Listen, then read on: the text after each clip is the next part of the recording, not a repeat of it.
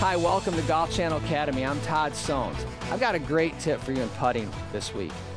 Don't think about the putter head. Now, here's what I mean by that. So many people that come to our school, they're too conscious of what the putter head's doing. Some people ask me, does it go straight? Does it go in an arc? I'm like, you shouldn't think about it. Think about it like this.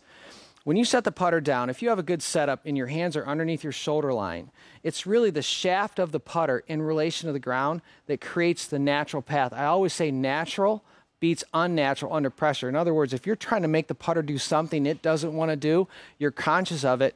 Great players don't think like that. Great players think about that hole when they're putting. So just get set up. Allow your hands to swing naturally underneath your shoulder line. Let the putter do what it wants to do.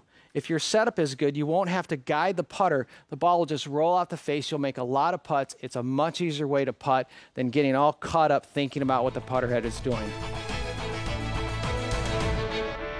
For more information or to find a coach near you, visit golfchannelacademy.com.